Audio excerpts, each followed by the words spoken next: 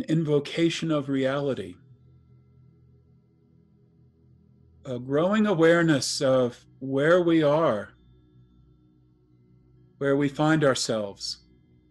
Yes, here in this present moment together, where old things have passed away and we're here fresh and new, letting go of the past, landing into the present.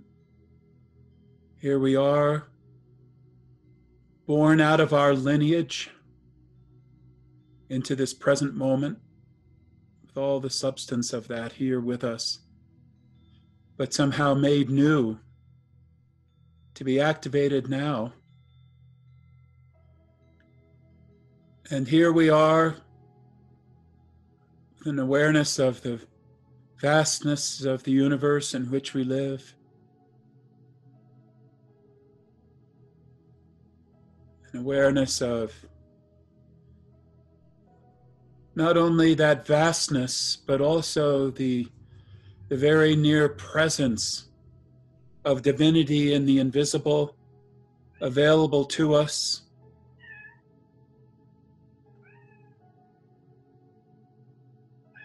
And every time we open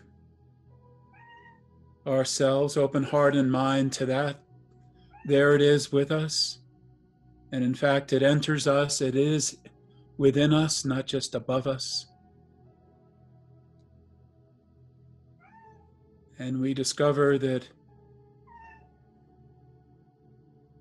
we are indeed that. We're the living expression of that. I am divine light.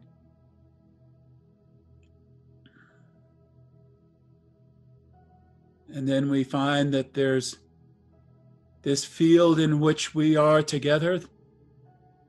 And at the heart of that field, at the very core of it, we find that there's this gravity, this central axis, which isn't a physical thing, but nonetheless is a vibrational center. Even the cat wants to be a part of it.